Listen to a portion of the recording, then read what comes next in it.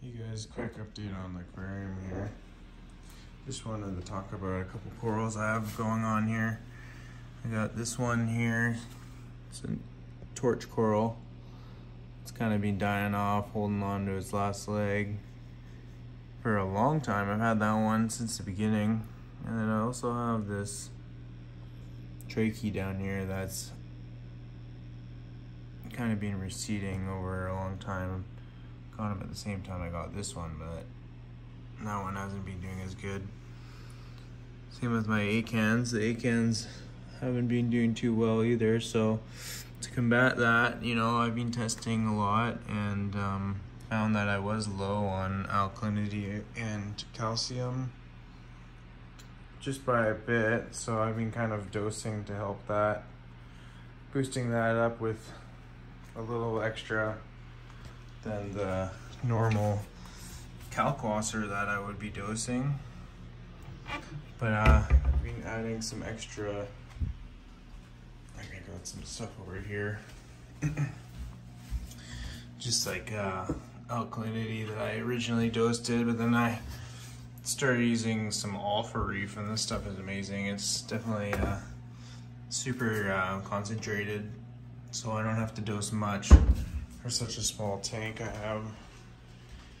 So that's been doing good, but got my levels back to what I want them at. Alkalinity's at 8 and calcium's around 420, and then magnesium's like 1360 roughly.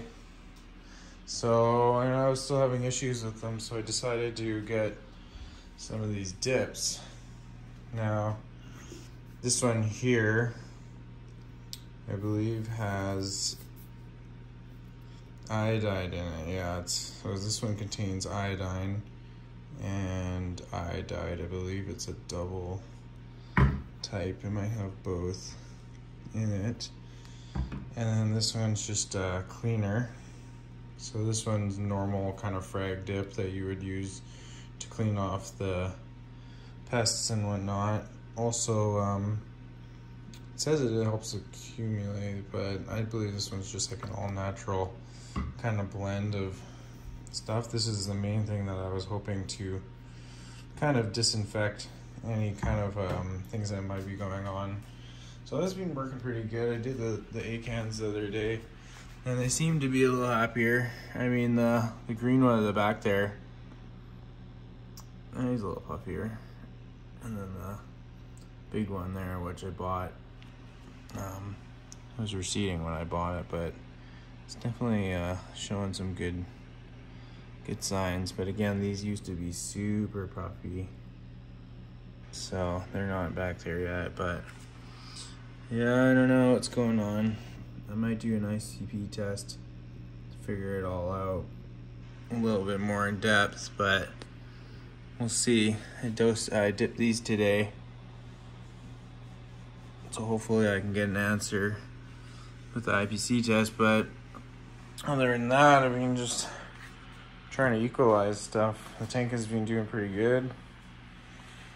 Most of the corals are growing. You can see the Rainbow Monty there is growing great. It's got some new growth on the bird's nest there. And I definitely can't get rid of these mushrooms. I got rid of a bunch of them, but I also actually have some new zoas coming in there. So everything else is doing healthy. It's just the acans and then that torch stuff that hasn't been too happy for a while. But other than that, everything's growing pretty well, and seems to be pretty happy. Definitely gonna have to keep an eye on those, but we'll see.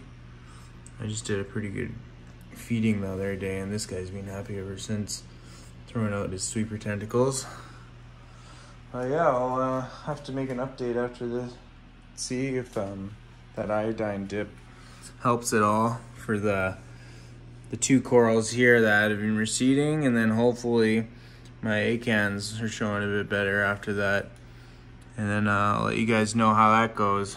Thank you.